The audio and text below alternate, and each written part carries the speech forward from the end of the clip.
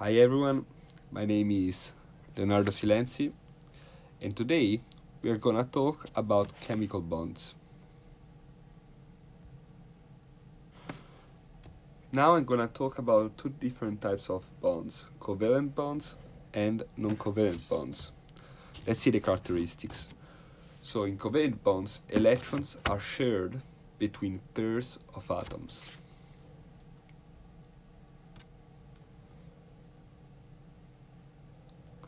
The second characteristics about covalent bonds is that they are very strong bonds.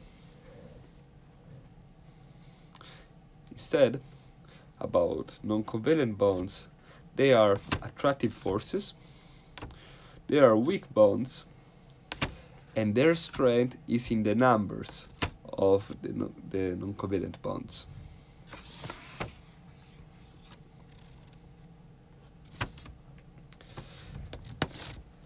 Covalent bonds are much stronger than non-covalent bonds. So, if we make a graph where on the y-axis we put the bond's energy per kilojoule per mole, now let me label the different energies, 100, 200, 300, 400 until 500, we see that the covalent bonds are around the 200, 300, 400, 500 kilojoule per mole. So it means that it takes this amount of energy to break one of them. And the ones I'm writing right now are all covalent bonds.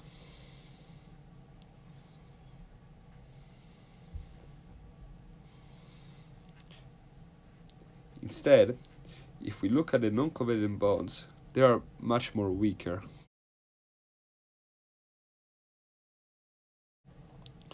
So, now let's start talking about some example of non-covalent bonds. For example, what I just drew is DNA, and we have a protein. And the DNA can have an interaction with protein thanks to non-covalent bonds. Now, let's take a look at the different types of non-covalent bonds. We have four, what I'm going to describe in this video. We have hydrogen bonds, ionic bonds, attraction between charged atoms, hydrophobic interactions that are not exactly a bond, but we'll see later what they are, and then we have the Waals forces.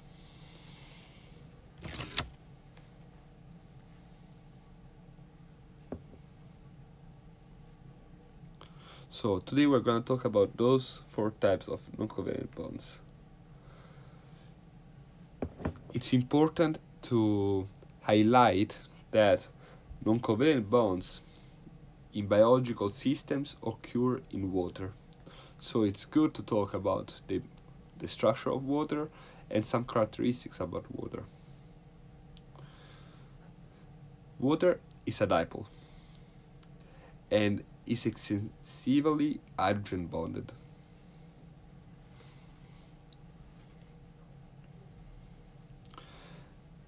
Now let's see let me draw the structure of water and let me explain you what it means that it's a dipole.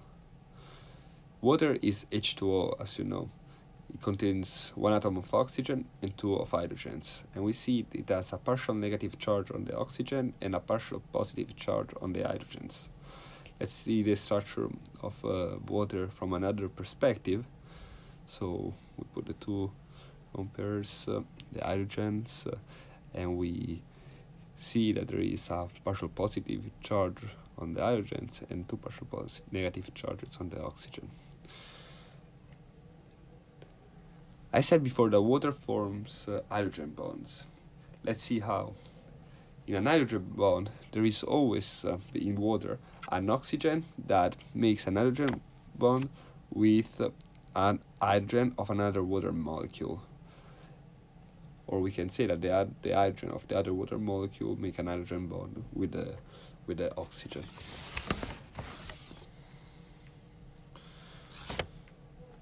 Hydrogen bonds form between H and O, oxygen, or nitrogen. And so those are some of the examples. We have a atom of carbon that is linked with oxygen, and this oxygen makes a hydrogen bond with a nitrogen that is linked to a nitrogen. Another example, always we have the CO bond, covalent, that makes a nitrogen bond with a nitrogen that is connected with an oxygen. So you see there is always a partial positive charge or a partial negative charge on the hydrogen and the oxygen.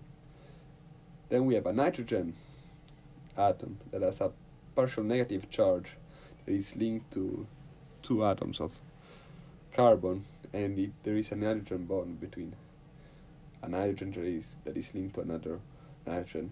Those are other different examples.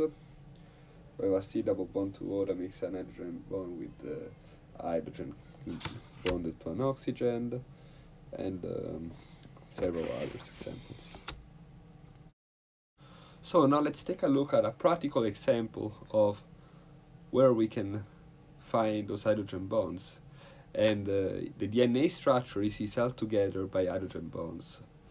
In particular, the bases that link the two strands of DNA are linked through hydrogen bonds. So we have cytosine and guanine makes 3 hydrogen bonds, and T and A respectively make 2 hydrogen bonds. Another example, glucose dissolves in water, and it is it's because it's able to make hydrogen bonds with water. So the next time you're gonna drink a cup of water with sugar, you're gonna see that it dissolves in water. It's because the formation of hydrogen bonds. Now let's talk about the second type of non-covalent bonds, which are ionic bonds attraction between charged atoms. Ionic bonding is the complete transfer of valence electron or electrons, depend by which atom we are talking about, between two atoms. It is a type of chemical bond that generates two oppositely charged ions.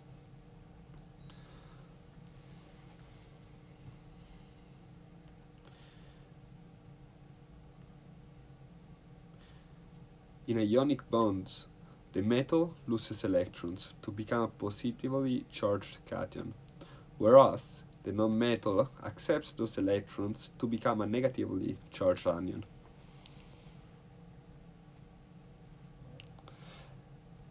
A very common example is sodium chloride, and it becomes Na plus and Cl minus, the salt, normal salt that we use in the kitchen.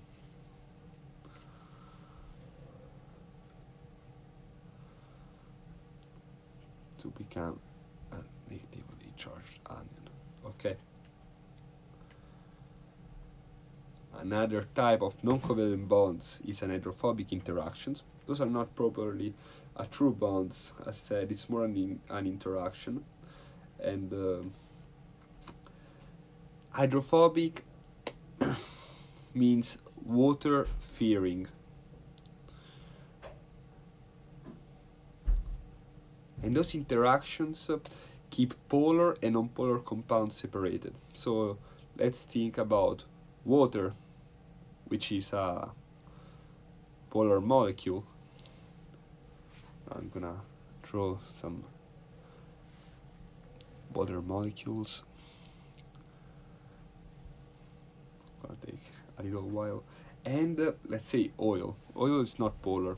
So why it's not soluble in water?